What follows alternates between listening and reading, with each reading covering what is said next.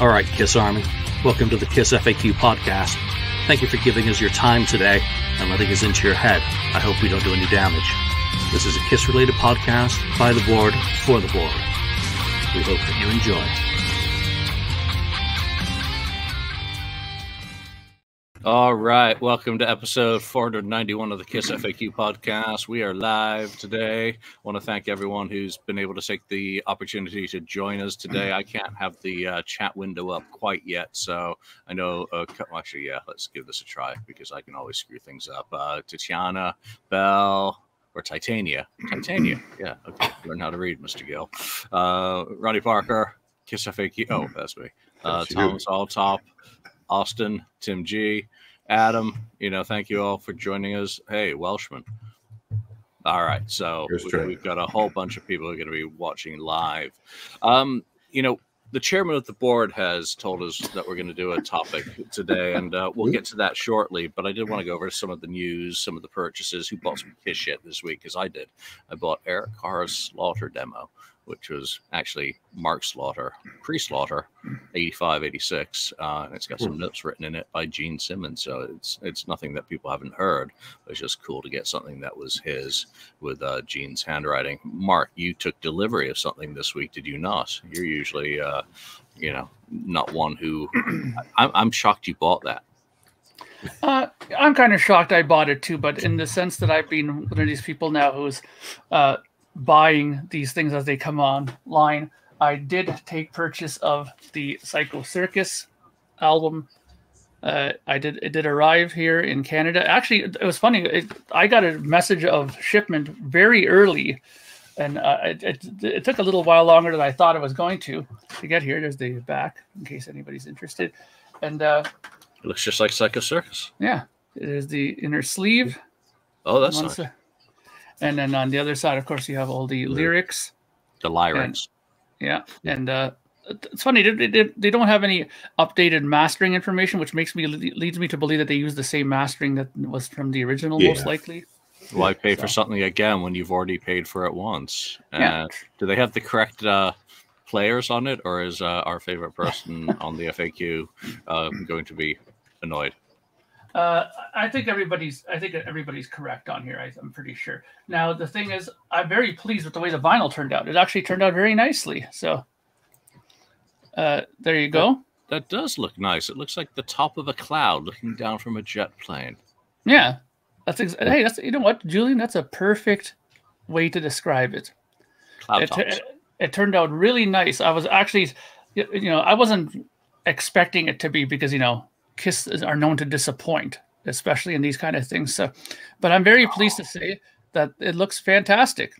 And I haven't played it yet, but I will probably play it sometime before the weekend comes. We have a long weekend coming because we do have Canadian Thanksgiving this weekend coming. So, I'll probably spin it. I'll probably dread listening to it halfway through when I started getting to all those classic songs that we talked about earlier that are on this album. But I am glad that I got this, and it's going to be put in my collection with all the other colored stuff that came. So I am happy that I did get it, and there was no damage to it, so I can't complain. Kiss Online have been pretty good so far. And nice. I wanted to ask you something else about vinyl, because I know you got the test pressings for your new album in. How is that listening going? And have you completed the task of listening to all the test pressings? Yes, I have just completed listening to all of them. They sound fantastic. I mean, all the test pressings I've got sound good. I've never had a bad test pressing. But the thing is, this time I did a little extra legwork before I sent it over to Kevin, who does the lacquer cutting for me. And we sent some info back and forth about some ideas. And long story short, it sounds really good on vinyl. Like really good. I was so happy that this turned out the way it turned out on vinyl. I'm looking forward to sending people's test pressings out to them. And I'm looking forward to getting the final versions. Nope. Nope. So it's not a single fix. That's good. Well, that helped. Yeah, well, because that helped because before he cut it, he sent me back his opinion saying, what about if we try this?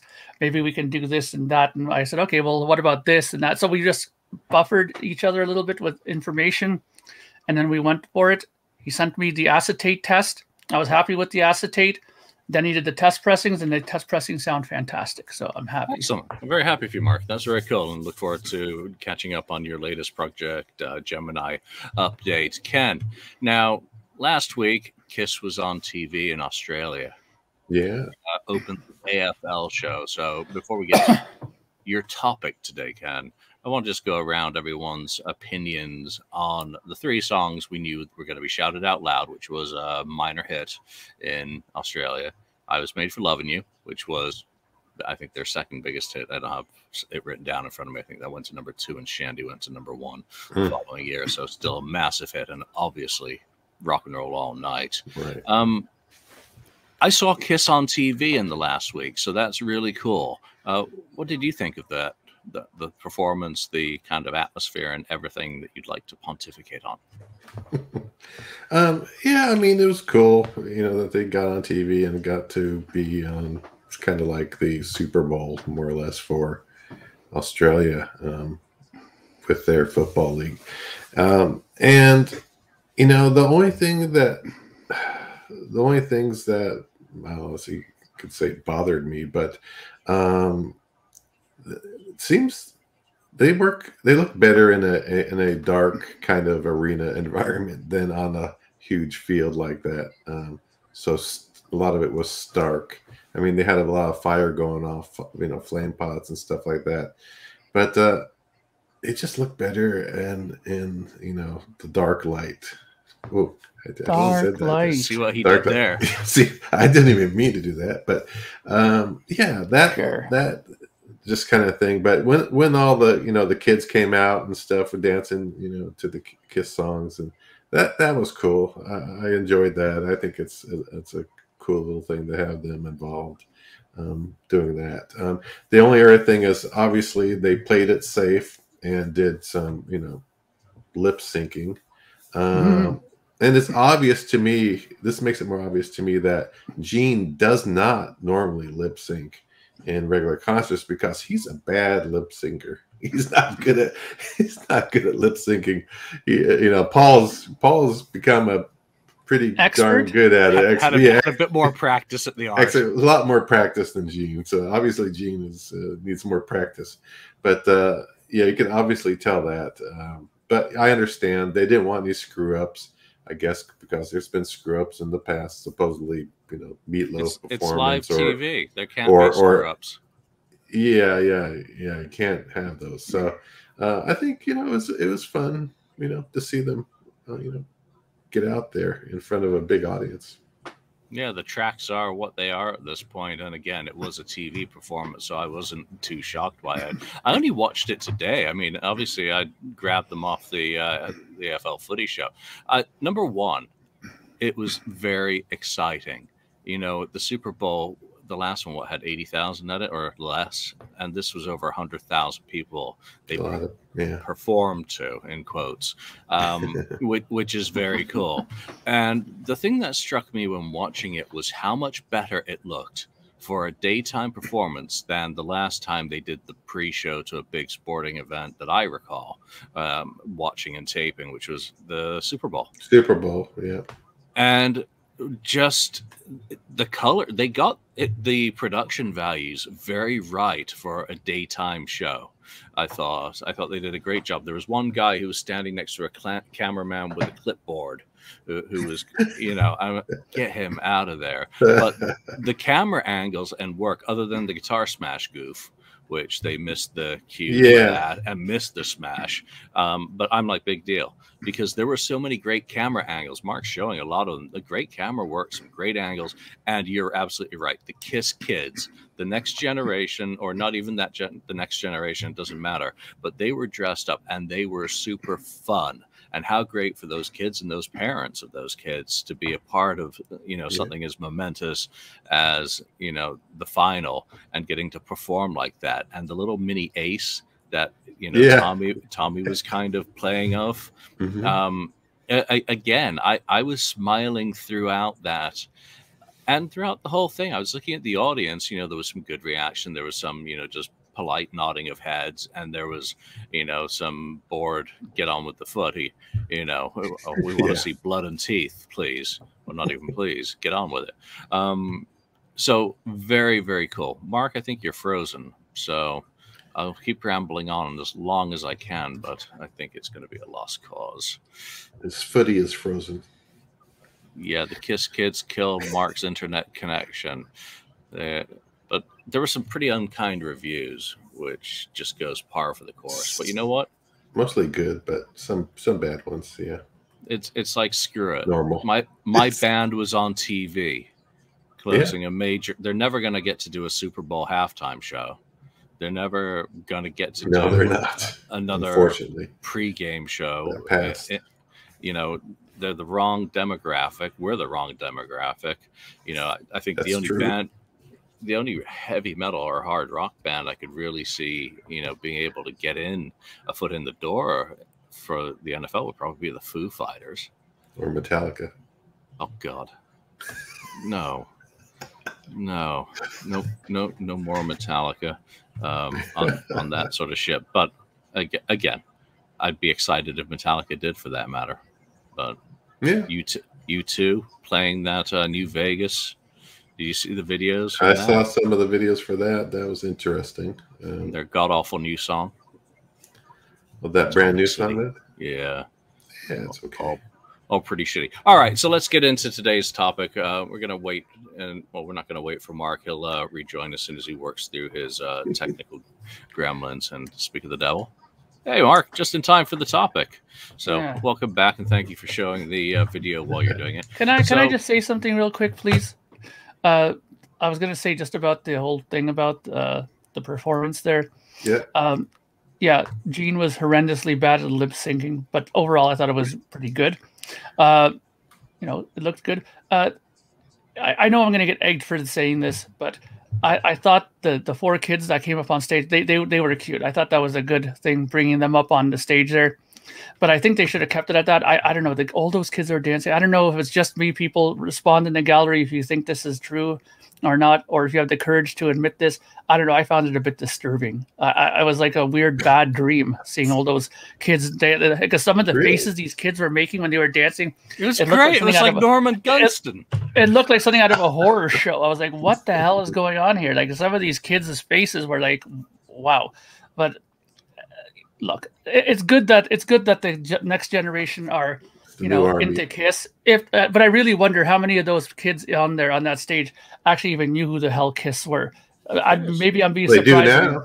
Yeah, well, maybe I'll be surprised. Maybe they actually are fans now, and that'd be great. At least in Australia, the Kiss name will live on. But I don't know. I just found it a little creepy. But it was good. It was good though. Okay, Mark, what's the biggest national sporting event in Canada yearly? Biggest national, well, because I guess you guys play in the NHL. You play. Yeah, Stanley Cup is obviously big. The baseball thing, the MLB. Yeah, when the Jays make the playoffs, then it's a big deal. But not this year again. But I guess the next thing would be the Grey Cup. Most likely. So no, there we go. All right, so we do have a topic. Let me get rid of that. Sorry, Ronnie, I left your comment out. We do have a topic today. I was just going to do topics from the board again, and Ken was like, no, I've got a topic. Why he was very pushy with this topic. I thought it was an excellent idea, but I think we have to lead in with a commercial. The Kiss Double Platinum album, a tribute unprecedented in music history. Here's Neil Bogart. For the success story of the decade, Casablanca honors Kiss with Double Platinum. Gene Simmons, Paul Stanley, Peter Criss, and Ace Frehley. 20 Double Platinum songs remixed and brand new Strutter 78. Kiss Double Platinum.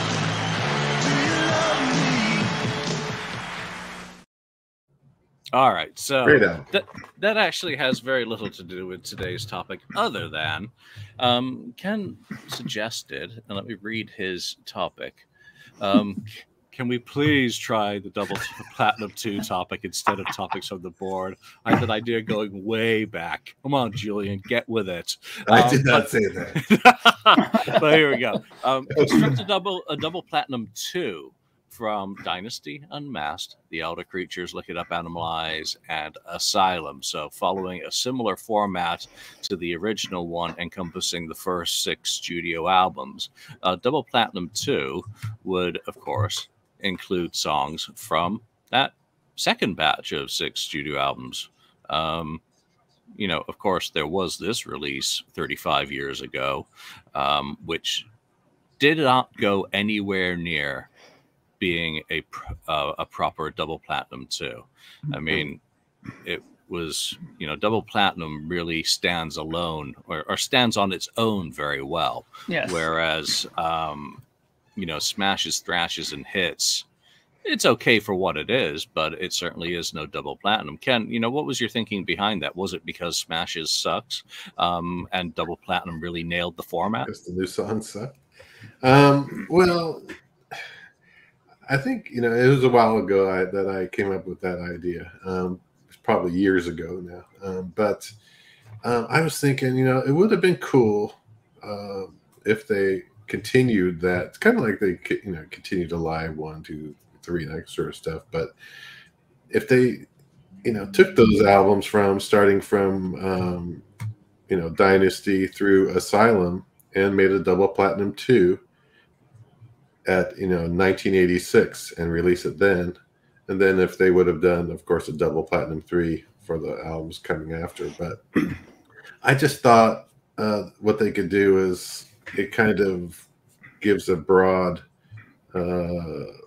music, you know, to some new listeners. You know, kind of how I got into Kiss when I was getting into Kiss. That was one of the first ones I bought. It might have been the second album I bought, possibly.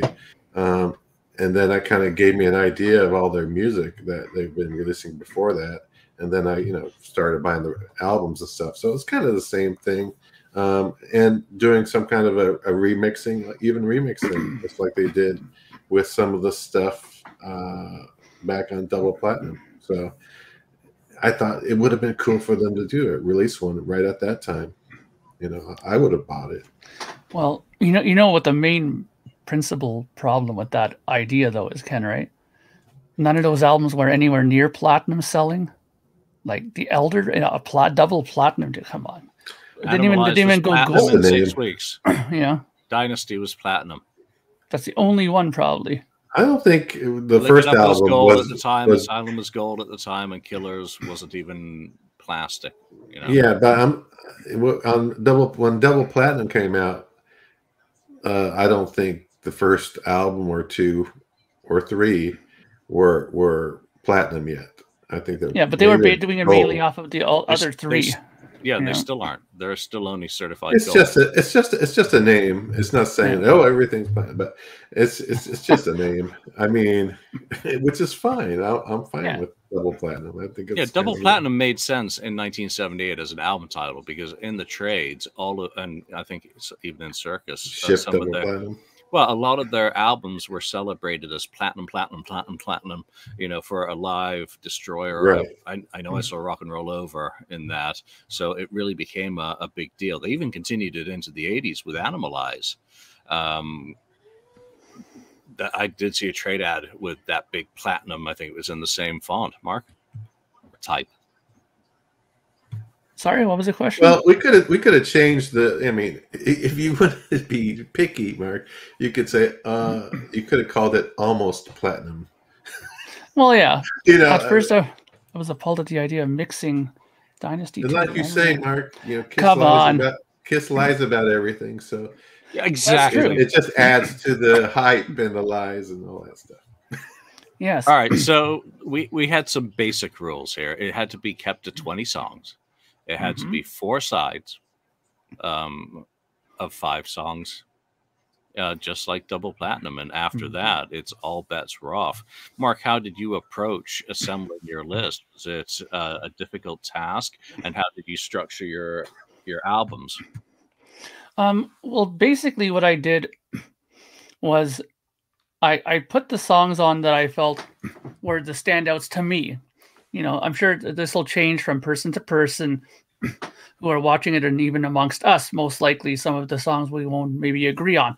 But I always thought that the one thing I liked about Double Platinum was that they had the obvious songs on there, but they had a couple of songs on there that maybe weren't so obvious, you know, and on Double Platinum. You know, who would have thought that they would have put 100,000 Years on there, or they would have put Rock Bottom on there, you know, but those songs appeared on there, and that's great, you know, that they did that. So I kind of approached it where I put some songs I think would be pretty obvious to put on a sort of record like this, and a couple ones that maybe might be overlooked. So I thought that they were important, and they were songs that I liked as well. That had to be kind of the content that you know, that had to be in contention too in my mind, that if I actually enjoyed these songs, you know. Did you skip any albums? Did you say I can't put anything from The Elder on this album because it's a no. I put stuff even from you know, from The Elder on there. I didn't do any re-recording. David's gonna have to wait to find out, though. Yeah. I didn't, but we'll see. We'll see what happens. By the way, in San Francisco, it's Fleet Week this week, so we're going to have the F-16s, whatever they are, buzzing the neighborhood, practicing for the weekend. Awesome. I was just watching Dianne Feinstein's funeral on TV, and they were buzzing during the speakers of the funeral being broadcast as well. So I was up on my roof trying to grab a photo of them with my telephoto lens. Not good. I can't track one of those suckers. So Ken, How did you approach your selections? Yeah, I tried to approach mine more like the original Double Platinum, with, I guess, and I'm gonna should I say it? The first song. I'll hang on. There we go. I don't want to. Oh gosh, we're in Round trouble one. again. I'll save it for soon. I'll let you know. But I want it to be more like the original Double Platinum. A couple of things I did is I made I did things the same way to a degree as they did on the original Double Platinum. Plus, regarding, Love Gun was the only song that appeared on Double Platinum because it was just the most recent album, and they're not going to put all those a few songs in that. They want people to still buy that album. So I did the same kind of thing with Asylum music. That was my thinking there. So that I did the same thing. So sorry guys, but that's what I did. What a crime that is. Okay, well, why don't you get us started with side A of your record and explain the rationale between why those songs get on the first disc, because those are the first songs some newbies would discover Kiss to. Yeah, so I started my disc or side one vinyl with "I Was Made for Loving You" 1986. Actually, it's "I Was Made for Loving You" 86. So there you could see David. I did like a strutter thing. I wanted to make a more rocking version of "I Was Made for Loving You."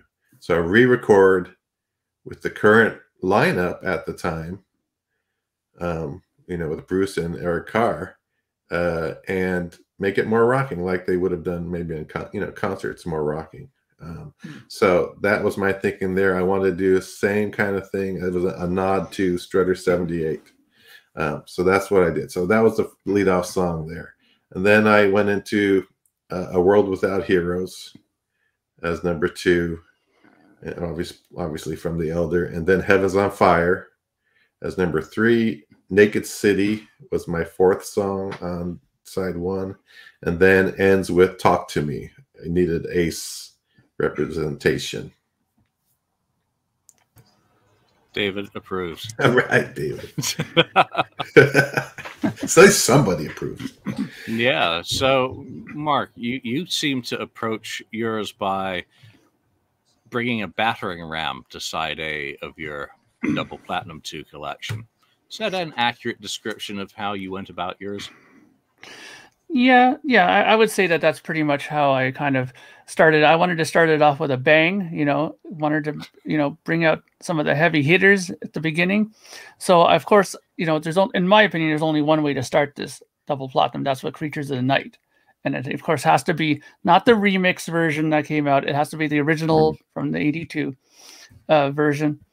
Then, of course, here's a song that I thought would probably be overlooked by most people. So I thought, and it's a great song, and I think it deserves to be on there, and that's Charisma. It's the second song on there. And much to people's surprise, I did include something from The Elder, that album that is touched by that man whose name I will not speak on this channel.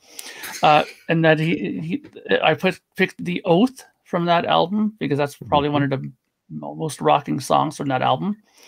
Then, of course, one of my favorite records, which I'm representing again with the shirt, it came up again. It was laundry not long ago, so I washed it again. So it came up again in the rotation. So glad you washed. Sorry? I'm glad you washed it. Yeah. Yes, I washed it in cold, so the colors won't fade. Yeah. And from this fantastic album is a song that I'm sure Ken will approve of this song, which is The Naked City. Is a fantastic song on there that definitely needs to be put on such a record. And of course, end off the side with a Gene Simmons classic. Now, the thing was, I was pondering whether to use the split vocal Paul and Gene version, but I decided to go with the Lick It Up version of Not for the Innocent. Yeah, they probably didn't even remember that they had that in 1986. Right. Exactly. Hi, Ken. Hey, Ken's on the board. All right, so yeah, this is a double platinum 2 released in 1986, containing the 6 studio albums before, and that was for the benefit of anyone joining us in the middle of this. I'm surprised by the number of Gene songs on Mark's first side of the album. It starts off pretty darn good to me. Yeah, so we'll have to see where it goes. Now, I had the benefit of seeing everyone's list before I kind of did my own, so I had to do a little bit of last-minute juggling, because I'm going to open side A with Nowhere to Run, the remix version from Creatures of the Night, because you didn't mention Killers, and I'm pretty sure. Yeah, you didn't say that, so I did not want to do a re-record, because I thought that was trite and unoriginal. Wow. But bombing run commencing. Open fire. But I go from Nowhere to Run into I Was Made for Loving You, because I want to get that song out of the way quickly, which is why it's followed by Shandy, because I got to have both of those on this, and I just want them over and done with. Plus, I tried to start all of my, it's going to be like that all show. 44260 Prado for fire. Yeah, I'm like not even I'm a mile from the bridge, so they're doing all their runs under or over or whatever they do. Oh, nice. It's pretty cool. And then I finish off side 1 of my double platinum 2 with 2 Creature songs. I'm going to use the 85 remix of Creatures of the Night, Mark, because that's what they would have in the can and still be wanting to push in 1986. So logically, that's what they would be using. And I finish up that side with, Gene, War Machine. Yeah. Because I decide by the time I got to that point in the structure that I'm like, oh, I better have a Gene song or Ken's going to tell me off. All right, Ken, move us into your second LP or side B of your first LP. I'd just like to say that I did have a weird order. And so what I did is I originally had a certain order. It's kind of random. And then there was too much Paul here, too much Gene. So I lit like the software like Excel sort it for me randomly sort it until I found something that okay, I'll go with that. And then I still had to move a couple around. But anyway, side B for the vinyl it leads off with Thrills in the Night, number 2, followed by Charisma, followed by Lick It Up, and then Dirty Living got that Peter song in there. And then that side ends with I from The Elder. You know how happy I was to see Dirty Living? Because I didn't put in that song. And I feel pretty pretty guilty for not including it. I thought that was a great pick. And again, you know, I was like looking at your guys' homework going, oh, that was good. So, and now I find it's just randomized. So I'll erase those points. Yes. All right, Mark, what's your side B?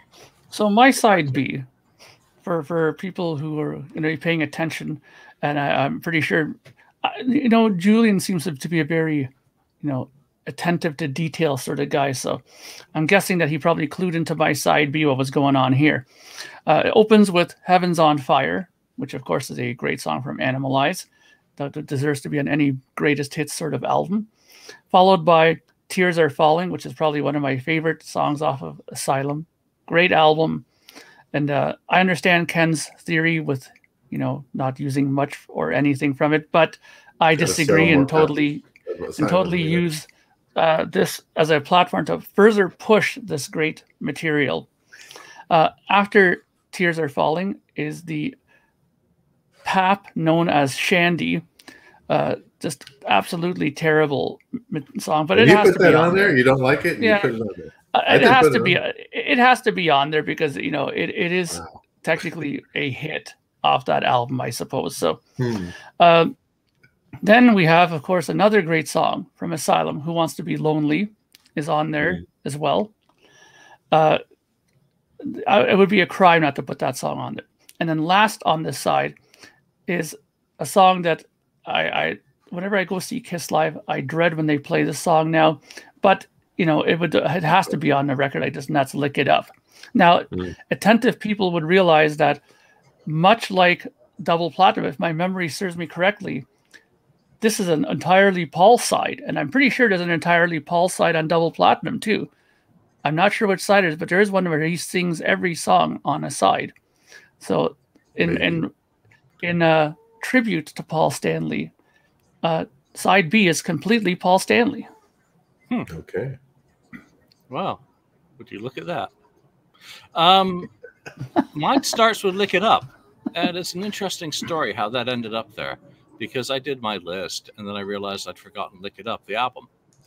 Oh, really? Wow. So I had to kick out 2 songs to make sure I included some of "Lick It Up," because I tried to cover, something from every album, because this again is a catalog representation of the band's catalog that serves as a sale pitch, that if you like that, there's more of it where it came from. So that's "Lick It Up" got on there because it's the biggest song from that album, and it's really not that bad. People have only hated it because it became an 8-minute sludge fest. Played over and over. Yeah, and it's been overdone, but it's still an important catalog song.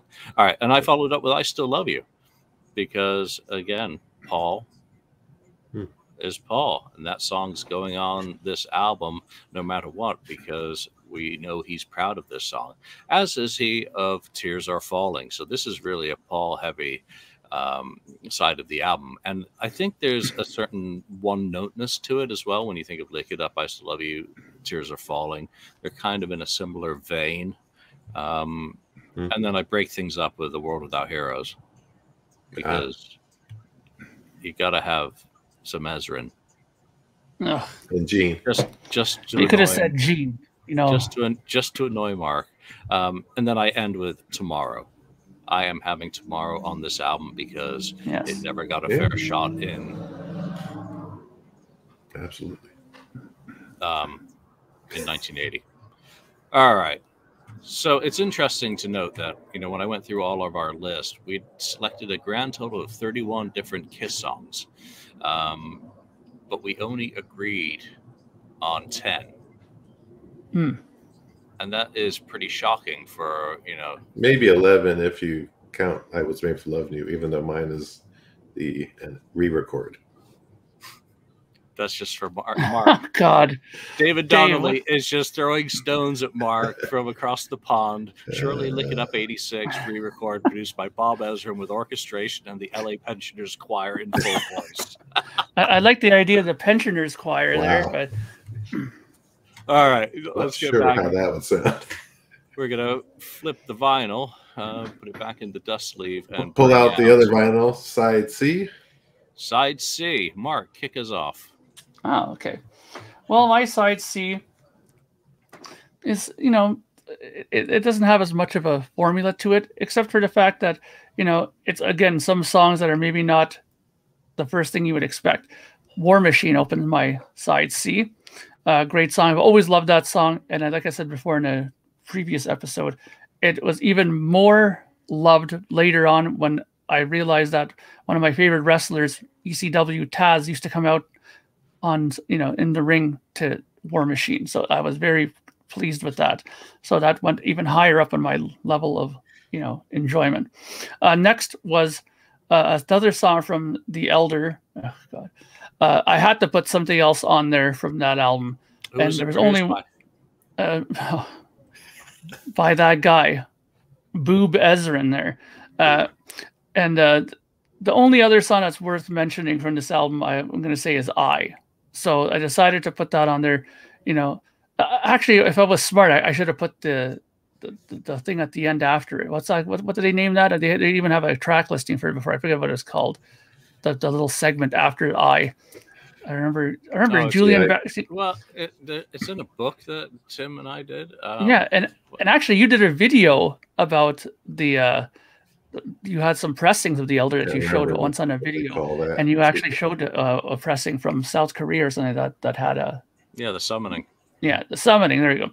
I should have put that on. It had multiple names, by the way. So I should have called it. Yeah, I should have put the Summoning on instead of I. That would have been better.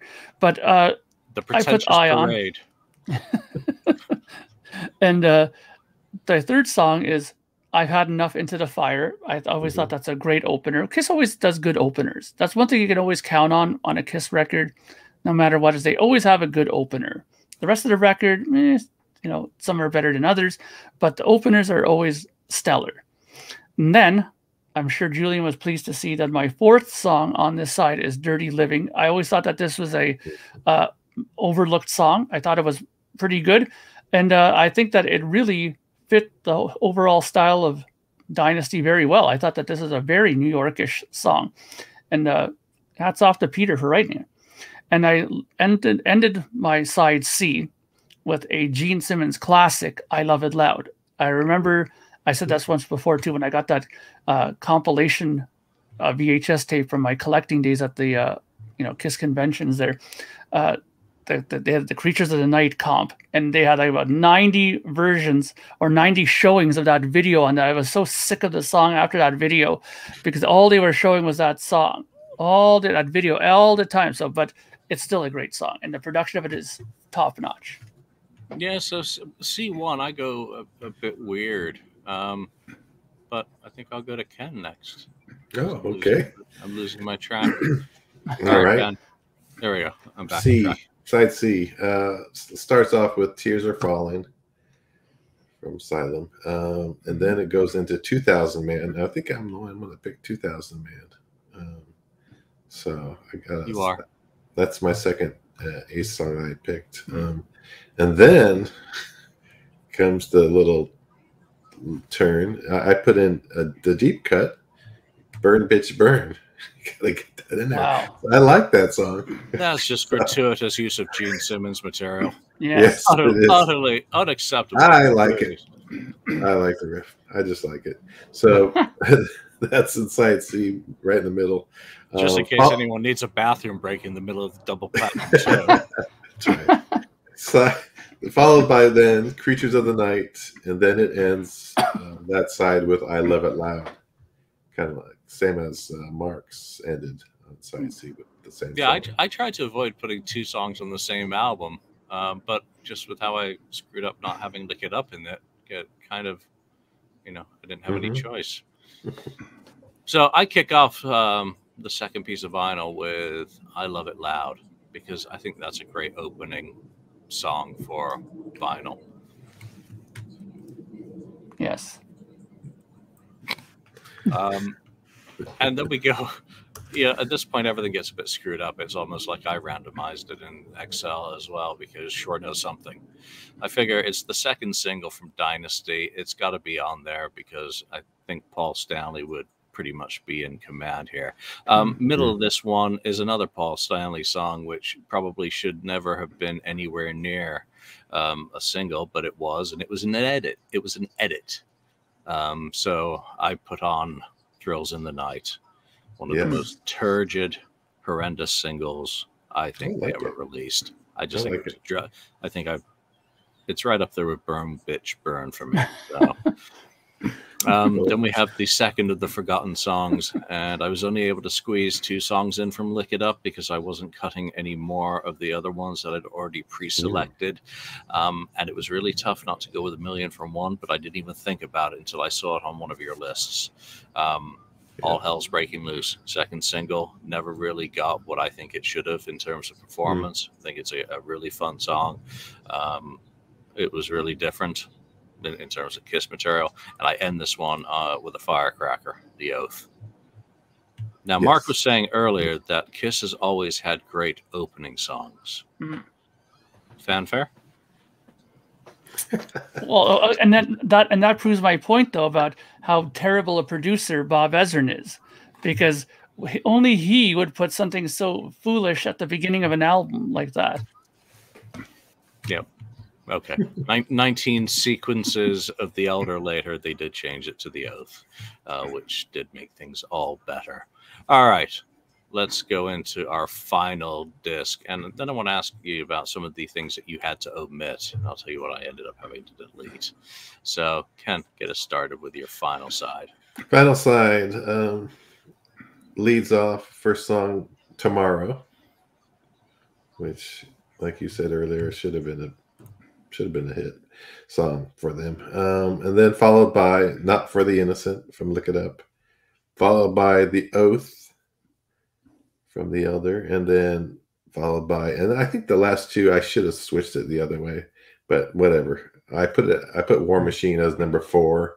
I probably should have put it at 5, and A Million to One though I put at number 5. But I would switch those now. Just looking at them, I would end with War Machine and put A Million to One at number 4.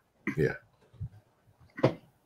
So you're gonna end the whole album on A Million to One. Well, not really. That's why I said I'm going to switch it now. Edit. A little edit.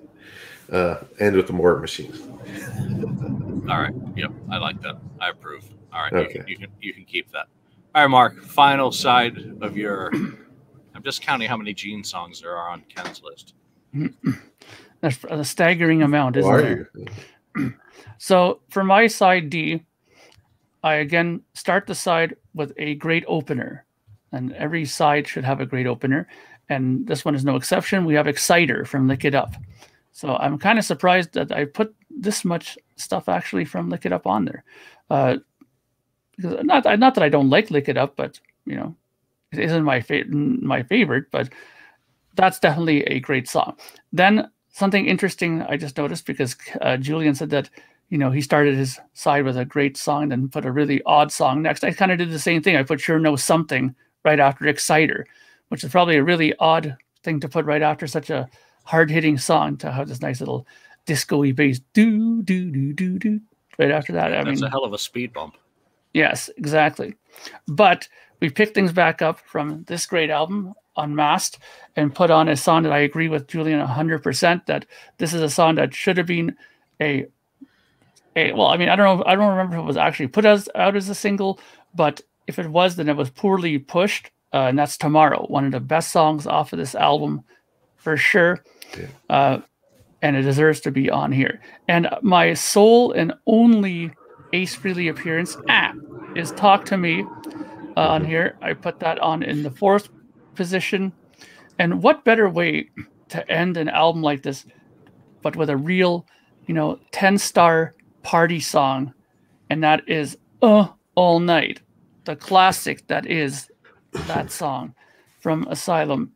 I mean, you talk about Detroit Rock City and all that. Forget that, man. All Night, that's where it's at. Okay, so that's how you end an album. I agree. I do. That's the last song on my side as well, because again, it was, what kind of has the same sort of aplomb as, Rock and Roll All Night. Well, All Night. Mm-hmm. So that's where the similarities kind of end. One is a classic and the other was a single, but I'll give it that. But my side 4 starts with the benefit of being able to edit my spreadsheet while we're talking. And it's going to be the live version of Heaven's on Fire, which was the B-side to Tears Are Falling single in Europe or many European markets. So strictly because the Welshman brought it up and I'm able to go, wow, that's a great idea. I wish I thought of it, but I'm going to cop to ripping that idea off live forward. And I followed up with Naked City. That song has to be on my album, as does I in the middle, because again, it's an anthem. It's a big deal. And I'm absolutely ashamed of myself. I've got no Peter and no Ace. Oh, song, vocals, and both of you covered that, and I did not, and I feel dirty. I feel I should be handing in my Kiss Army badge right now. But you know how Double Platinum had the rock bottom intro tacked onto She? It had an instrumental on it, so I wanted to follow that format. And there's really only one thing that could go on, and it was, of course, Escape from the Island, which I use as an intro to All Night because it makes as much sense as rock bottom. Interesting. So that's how mine kind of ends it up. I said that all of us agreed on Creatures of the Night, Heaven's on Fire, I Love It Loud, Lick It Up, Naked City, Tears Are Falling, The Oath, Tomorrow, and War Machine. So I think we can give ourselves a round of applause for agreeing on those. I think 2000 Man, Burn Bitch Burn. Those are out there as picks. Maya. Yeah, so Opal Archive. No, we can't have that New York group because this Double Platinum 2 format only takes into account the studio albums released, the Kiss studio albums. Yeah. Even though that's long, we could do a whole debate about whether the solo albums are Kiss albums because they do have Kiss logos on them, and they were called the Kiss albums. But that's a whole different show that I think we've probably already done a couple of times. And you mentioned the thing about Rock and Roll All Night, ending, but on Double Platinum, it wasn't at the end of the album. I want side 3 or something. I want to end with something like Rock and Roll All Night as the uplifting anthem to close out the set. Yeah. And I can't remember the track order to Double Platinum. I can't even remember the last time I listened to it. I know it starts with Strutter 78. There you go. Yeah. And I know it has an instrumental in an odd place. And it's got a couple of remixes. Remasters in some sense because no one remixes Bob Ezrin. But I think anything would have been better in 1986 to buy them that time, and either a live album or a Double Platinum 2 would have made a lot of sense, wouldn't it? Yeah, while we're waiting for the next, studio album to come along, which kind of took some time, right? So I would have been happy to have that, come out at this time or at that time.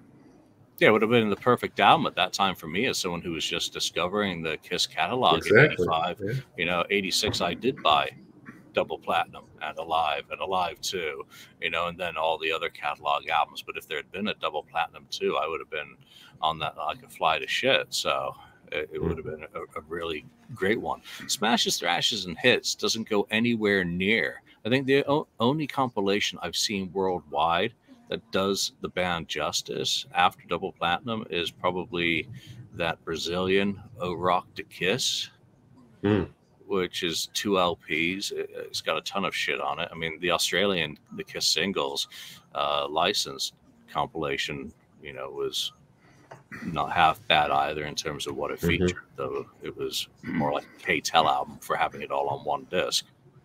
Chikara almost, Shikar was okay. I mean, Japan only. I think it did a better job. And someone did mention, here we go. At least on Smashes, they finally made room for Shout It Out Loud. Replacing Smashes with Double Platinum 2 would mean that song wouldn't get an airing again. So, there is that. but at least no one dipped around with the drums. But then they also had that. Remember that Gold record? That was like a 2 CD thing that came out that went chronologically. Yep. That was it. I thought that was a really good greatest hits. That's more around 2000 or so. When did that come out? Well, the very best of Kiss came out in 2002. And after that, it was Millennium Best of in 2003, 2004. Lots of best stuff came out. Yeah, the shit just started coming. You know, the very best of Kiss at least got a certification. Millennium, went gold, and who knows what else. So I was happy when those went gold, simply because actually I got to see if I can get a gold award for the very best of Kiss. So that'd be kind of cool to have. All right, let's go into a couple of anyone, unless you have any final thoughts on Double Platinum too. No final thoughts. Just that I think it would have been cool had they done it. And, Yeah, do you remember that? I don't know. I was looking for it all day, and I could not find. There was an ad. And I don't know if it was an ad or whether it was a prototype ad of the Kiss logo with metallic silver being poured into like a cast. Would have made a great cover, because it was almost like liquid platinum, and someone will be able to find that, but I can't even remember the context that it was used. I thought it dated from about 88, so it would have been somewhat timely for that, but who knows. All right, we got a couple of topics from the board that are probably worth discussing over the last few minutes. The first one, Ken, I want to start with you as someone who is an Originals fan, meaning that you became a fan in the Originals era. Soylent Gene has the audacity of saying Kiss is 1973 to 78, and that goes to everyone who's listening live. Is Kiss only 1973 to 78? Everything after that pales in comparison, except for perhaps Creatures of the Night, those original gangster, magical 5 years. That is what Kiss will be remembered for. So that's almost a double-barreled question. Pontificate your reasonableness. I can understand the sentiment there about the classic era of Kiss, and how that lots of it is the standard, I guess, for Kiss in general. The original 4 members and all that stuff, but Kiss doesn't really end for me. It doesn't end there, but that's a special period of time for me. I think it's my favorite period of time for Kiss music, but that doesn't negate that they did have a lot of great music that came after. With again Creatures and Lick It Up, which are, to me, great or one of them's not makeup, but standout albums. And then Revenge was pretty darn good. Sure, even Animalize, of course, Asylum was pretty darn good on its own too. But yeah, you can kind of have to separate them into their own little periods of you have that original period, and then you have the after that, when you have new members and the non-makeup era, and then you have the after reunion era kind of stuff. So yeah, I kind of break them out, look at them different that way. But yeah, my favorite era is that early, the early stuff, of course.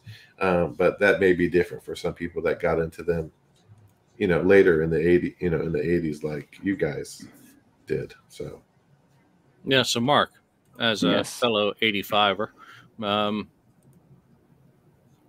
is that what Kiss will be remembered for, 73 to 78, and that's it? I hope not, because there are many other things that are just as good, in my opinion, and if not better. I mean, this is just my opinion. Of course, I know people are going to hit the roof when I say stuff like that, but the first 6 albums were good, but there's weak stuff on those records too. People, don't kid yourself. There's stuff on there that's not anywhere near as good as people think. It's just because people hold those albums in such high esteem because back in those days, Kiss was a very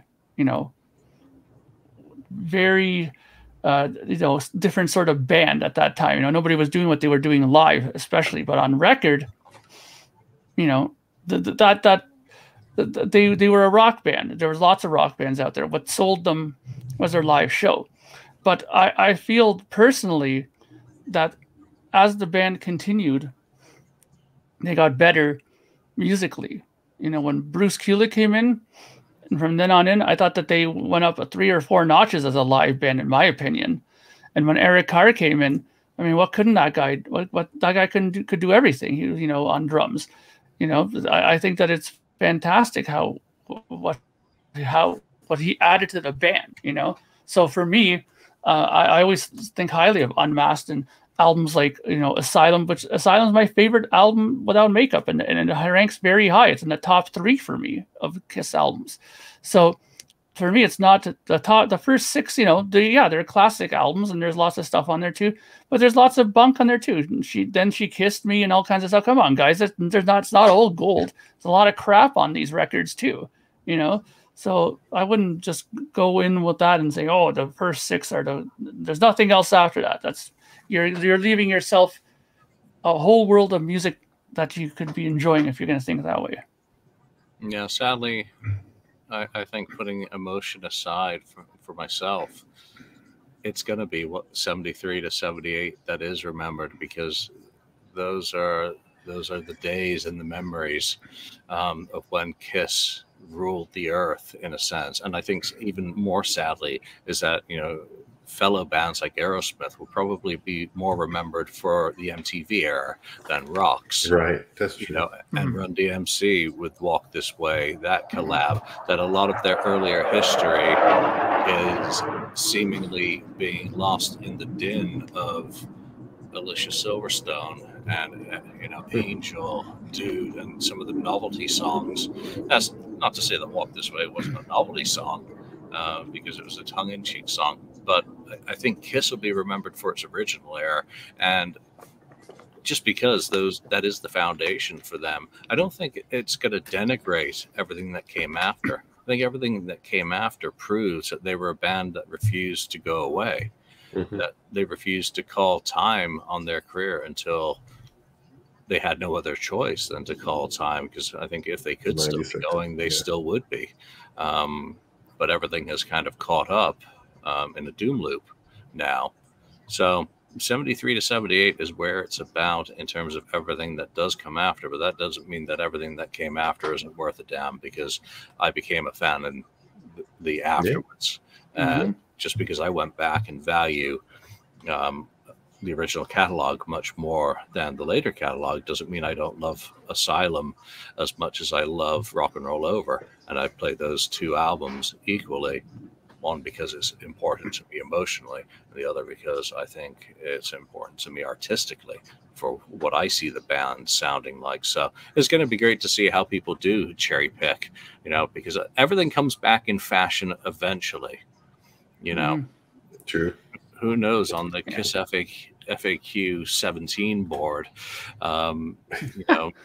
50 years from now, maybe it'll be the Unmasked Appreciation Society, and if it's not your favorite album, then you're clearly, a three-eyed monster. Yeah. So it's fun shit. None of it matters, and all of it does, because Opal Archive always has great comments. Along with Where's Drago. The 5th member is the culture surrounding it. That's very, very true. It's the moment. What makes zeitgeist. It's about the moment, how it catches on in the imagination of the popular culture, which is why current music sucks ass so much, because I don't get that moment. All the stuff that is popular is either the wrong demographic for me, that I just don't have a clue or any reference point to understand it or even want to, or it's get off my lawn. There's other good music coming out nowadays, but it's not on the radio. Oh, Kiss turned me on to good music, but it's not on the radio though. See, that's no. I mean, is anyone? You have to go find it. You dialing into Crownlands or Mondo Drag, The Watchers? No, there's a lot of great music out there. Great love the Crownlands. That shit is some of the very best music I've heard in a very long time, and I did finally watch that live performance. Holy crap! Yeah, good, eh? It is. It is. I mean, number one, I can't believe they're having them open, because you're going to see two people, making a hell of a artistic racket on their own, where it's just so incredibly impressive. All right, there we are. We're an hour. I've got a headache from my COVID booster shot and the jets flying around. The jets flying. And the San Francisco. There they come. Cued. Yeah, one last flyby. They're just flipping me off right now. So doing barrel rolls, right? It's like your window. All right, so I want to thank everyone for chiming in with their comments and for joining us live today. If you're catching up on this, do chime in. It was double platinum too. The 6 albums that follow the first double platinum. What songs would you put on? Keeping it to a 20-song format. We had some of our picks. Tell us what you think. Who had the best double platinum 2 in your opinion? And it's usually Ken, because he's so sensitive. Not usually me. It's seldom me. But for now, Lonnie obviously couldn't join us today. Hopefully we'll see him again soon, but we hope to see you again as well. But for now, from Mark, Lonnie, myself, thanks for joining us, and we'll see you next time. Thank you for spending time listening to the KissFAQ podcast today. All sales are final. There are no refunds. If you'd like, look us up on Facebook or come over to the KissFAQ message board and discuss the topic we've broadcast today. Don't forget to rate us on iTunes, Spreaker, or wherever you've listened to the show. We hope you'll join us again.